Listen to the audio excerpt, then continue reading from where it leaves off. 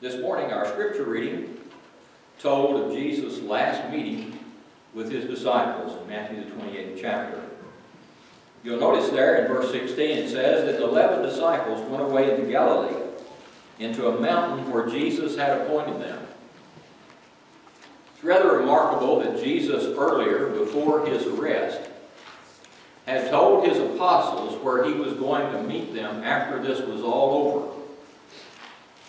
They should have known by that he was coming back, that he was going to be resurrected. But some of them still doubted, and as he met with them, it mentions the fact that some still doubted. They hadn't been fully convinced. For it was after the resurrection of Jesus that he appeared to the apostles on several occasions under very controlled conditions. But now he mentions an appointed time. What a wonderful thing it must have been for these followers of Jesus who had been with him for over 3 years, had grown to love and respect him as Master and Lord, for them to know that they were going to be able to see him again. They were probably overjoyed to travel to Galilee and there find him waiting for them. But this morning we want to talk about some other appointments that we can have with Jesus. You know, Jesus didn't come into the world to leave us. He came into the world to be with us, to help us, to save us from sin, and to give us hope and comfort. And in order to do that, Jesus left behind some things that are very important to us. Some ways that we can join with him. Some ways that we can be a part of him, even though he is returned to the Father. The first of these is an appointment at the cross. We know that it was at the cross where Jesus died, where he paid the price for sin and where he suffered the Roman crucifixion. But in John the 12th chapter, in verse 32, Jesus had told his disciples, "And I, if I be lifted up from the earth, will draw all men unto me."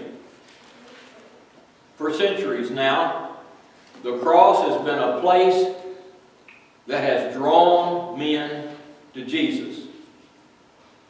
The one thing that Jesus accomplished for the human race was to give himself a ransom for the lost of the world. And he did that at the cross. Sometimes we sing about the cross. At the cross where I first saw the light. We sing about the power of the cross and the fact that the cross, though it was a sign of humiliation, becomes for us a reason for glory and hope. If you notice in the Colossian letter, which Paul penned to the church there, in Colossians chapter 1, verse 19, Paul had this to say, "For it pleased the Father," he said, "that in Christ should all fullness dwell. And having made peace through the blood of his cross, by him to reconcile all things unto himself. By him, I say, whether they be things on earth or things in heaven. And you that were sometime alienated and enemies in your mind by wicked works, yet now hath he reconciled in the body of his flesh through death, to present you holy and unblameable and unreprovable in his sight." When we meet Jesus at the cross, we meet ourselves. We meet the condition of our souls, the fact that we are sinners. We have disobeyed the laws of God. And as a result, we're in need of a Savior. But no man was suitable. God then sent his only begotten Son, that whosoever believeth in him should not perish, but have everlasting life. The cross draws the world. The cross is a testament to God's love. And so we come to the cross in gratitude, in love, in compassion, realizing that our sins nailed him there. And only through his blood can we have the remission of our sins. And as Paul says, through his blood, the blood of the cross, Christ made peace with all men. That is, he made peace between God and man. He removed the debt of sin, that man and God could once again be united in peace. The cross is a place where we can meet Christ. The cross is where every human being of accountability should meet with the Lord. And realizing that at the cross we recognize our sinful state and put our sins away.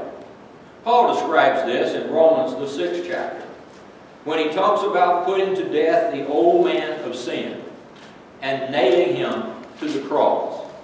In a sense, we die there as Jesus died. The great apostle Paul in Galatians 2 in verse 20 said, "I am crucified with Christ. Nevertheless I live, yet not I, but Christ lives in me." Paul had found a new life at the cross. He had come there and he had died as Jesus died. But secondly, we can meet Jesus at the tomb. The ladies were the first ones that went to the tomb to see Jesus, to anoint his body. But when they got there, the stone was already removed. Jesus was no longer dead. His resurrection gives us hope of life. His resurrection is a place where we can find a new life in Christ Jesus. Again, we go to the book of Colossians, and this time we look at chapter 2. And in chapter 2, Paul has this to say, beginning in verse 10. "And ye are complete in him, which is the head of all principality and power, in whom also ye are circumcised with a circumcision made without hands, in putting off the body of sins of the flesh by the circumcision of Christ." Circumcision was an old part of the Mosaic law, and it involved the removing of the flesh. But now, God has provided us a spiritual circumcision, and he describes it in verse 12 when he says, "We are buried with him in baptism, wherein also ye are risen with him through the faith of the operation of God, who hath raised him from the dead." While we were dead in sin, we went to the cross and met with Jesus, and there found the blood able to cleanse our sins. In the tomb, we find the death of sin. Paul speaks of this as the body of sin which dies. It is buried, just as Jesus was buried in that borrowed tomb. But the resurrection is the new life that God gives to us as we undergo the transition of baptism. Buried with him in baptism. Buried in a fashion as Jesus was buried in the earth. So we're buried in water. To be raised to walk in a newness of life. So that we can meet Jesus in a watery grave. Jesus has promised that his tomb is for us. And we can meet with him to obtain the remission of our sins. But Jesus also spoke to his apostles of another meeting place, and it's one we enjoy every first day of the week. In Luke, the 22nd chapter, beginning at verse 29, notice that Jesus said, "I appoint unto you a kingdom, as my Father hath appointed unto me, that ye may eat and drink at my table in my kingdom, and sit on thrones judging the 12 tribes of Israel." Jesus promised that there would be a table in his kingdom. When he instituted the Lord's Supper, he spoke to his apostles and said, "I will not eat of this again until I eat it new with you in my Father's kingdom. The kingdom is the body of obedient believers. The kingdom is made up of the saved. And all the saved assemble together and partake of the Lord's Supper. This was done on the first day of the week, because it was on the first day of the week that the women discovered the tomb to be empty. It was the day of the resurrection. It was the day of joy and hope. And Jesus promised that He would be with us when we partook of this Lord's Supper. The Apostle Paul in 1 Corinthians 11 chapter would speak to the Corinthian church about this particular memorial feast, and he said, "Do this in remembrance of me," quoting the Lord. Jesus left behind a table with items that represent His body, the unleavened bread, and His blood, the fruit of the vine. These two things recall to our memory His death for us. But Jesus has promised to be with us. How important it is, therefore, for us to remember Him in this way. As a matter of fact, in 1 Corinthians 11 and verse 20, Paul would write, when we come together, it is to partake of the Lord's Supper. There is a reason why we assemble together. It is to worship our God and to give thanks to Christ who died for us. And a part of that memory is an observance of the Lord's Supper. Someone has well said that this is the one thing that Jesus instituted in memory of His death, the Lord's Supper. You can read through the New Testament, and it's the only thing Jesus ever required of His followers, to observe the Lord's Supper. So this should be important to us. This should be a time when we can meet around the table with our Lord, who has promised to be with us, and eat with us and drink with us in memory of Him. But another appointment we have with Jesus is the appointment of prayer. Prayer is a powerful thing, and it was so in the life of Jesus. Jesus prayed before all of the major decisions He made in His life. He prayed before He chose His apostles. He prayed before He was arrested in the garden. He prayed even from the cross. So prayer had an important role in the life of Jesus. So much so that His disciples on one occasion asked Him, "Teach us, Lord, to pray." They recognized how important it was to Jesus. But in John chapter 14, Jesus taught them that prayer was a way of reaching Him. Prayer is not just us talking to God. It's us talking to God through the Son. Notice what He said in John the 14th chapter and verse 13. To His disciples, Jesus said, "And whatsoever ye shall ask in my name, that will I do, that the Father may be glorified in the Son. If ye ask anything in my name, I will do it." Jesus told His followers to use His name. A lot of prayers are offered in our world today for various reasons on various occasions. But I'm very disappointed sometimes to hear prayers that are offered and no name of Jesus is ever mentioned. You know the only reason we get to pray? Jesus. The only way we have to reach the Father is Jesus. Jesus said, "I'm the way, the truth, and the life. No man cometh to the Father except by me." So when we pray, Jesus is with us. And Jesus is helping us to receive the attention of the Father. Jesus has promised that our prayers will matter. We know that not every prayer we pray gets answered. Sometimes we ask amiss. Sometimes our prayers are not driven by faith, as they should be. But our prayers, when offered properly in His name, Jesus promises will be heard. What a powerful thing that is. We don't always get the answers to our prayers that we desire. But we can rest assured that because of Jesus Christ, we can get our prayers to God. He's promised to do that for us. And so prayer is a wonderful place to meet with Jesus.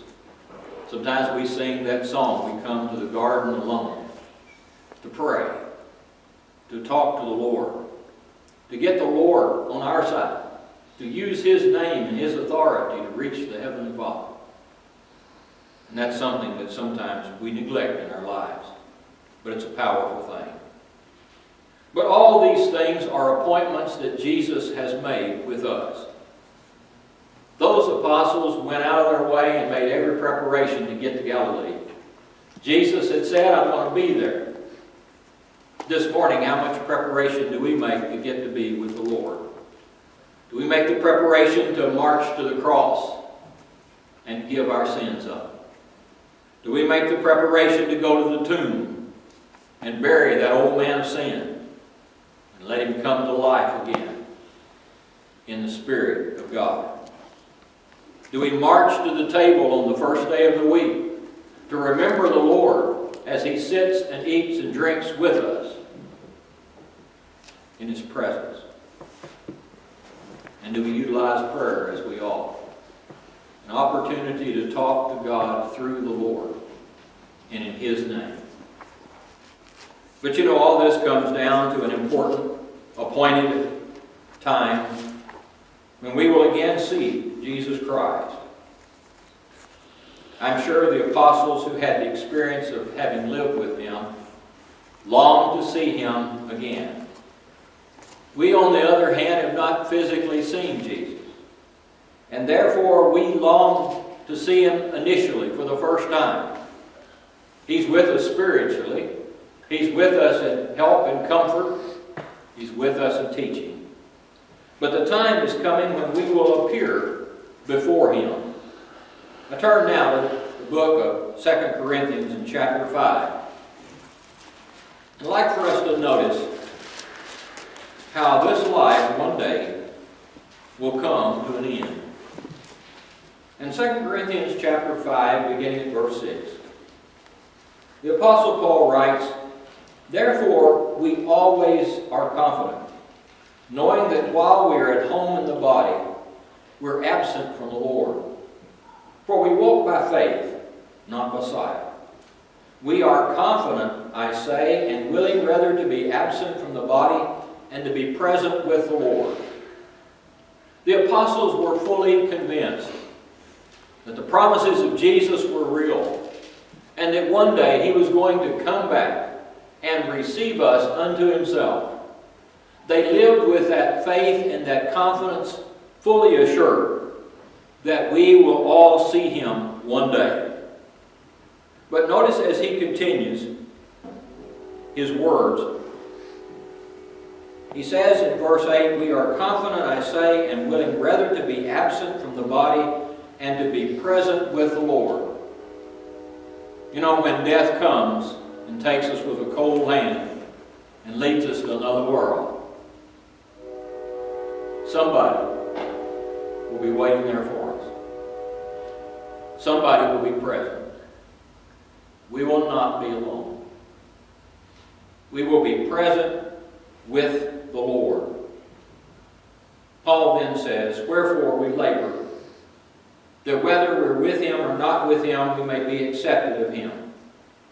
For we must all appear before the judgment seat of Christ, that every one may receive the things done in his body according to that he hath done, whether it be good or bad. Jesus, who has been our friend and our Savior, and has given Himself at Calvary, and His blood has been shed to forgive us of our sins. And He was buried, and He was resurrected to give us the hope of eternal life. But one day when this life ends, Jesus will be our judge. We will stand in His presence, and we will give an account. We will answer His inquiries. We will respond to what He has done for us. And we will give an account for the deeds that we have done here, whether good or bad. That will be an appointment we'll keep. All men will stand before Him. I don't know about you, but if I know I'm going to have to stand before someone in judgment, I want to get to know them a little bit now. I want them to become my friend now. I want them to like me now. I want to be with them now. Jesus has made appointments for us to meet Him here. We can get to know Him here. Because nobody wants to stand in judgment in front of a judge that they have never known and who they've never even liked. If you're here this morning, Jesus has made appointments, and He kept every one He promised. He met with those apostles in Galilee just as He said He would. He's promised us that He's coming again in John the 14th chapter, and He will. He has promised us that we will stand before Him in judgment, and we will. But meanwhile, He says, "Come unto me, all ye that labor and are heavy laden, and I'll give you rest." Turn from sin at the cross. Enter into the death of Jesus and be raised to walk in a new life of baptism. Pray. Live for Him. Give Him all thou hast to give. And one day, we will be rewarded beyond our wildest dreams by He who made all things. That's our Jesus. As we stand together and as we sing.